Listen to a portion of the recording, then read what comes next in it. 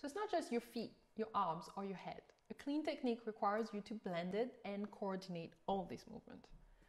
So take a moment now and notice how each ballet step, ballet movement, and position requires you to use all these movements. And how different parts of your body can execute the movements of bending, stretching, raising, turning, jumping, darting, and gliding. One thing I have changed recently is to write my exercises in variation, including port bras and port tête, so not just the legs movements. It takes a bit more time, but it really helps when I rehearse.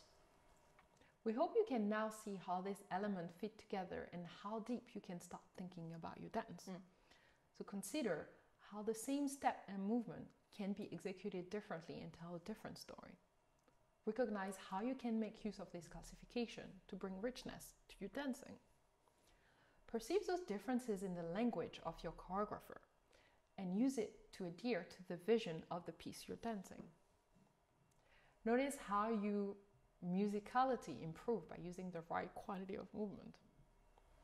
How do you explain the plié movement? What is the direction you use when you stretch? Tendre. What's the difference between tendre and relevé?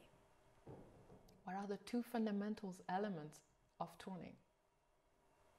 What is the key difference between a jump, saut, and a dart, élancé movement? Can you explain why a grand saut de basque is a jump and not an élancé movement in this classification? What image do you give in a glissé movement?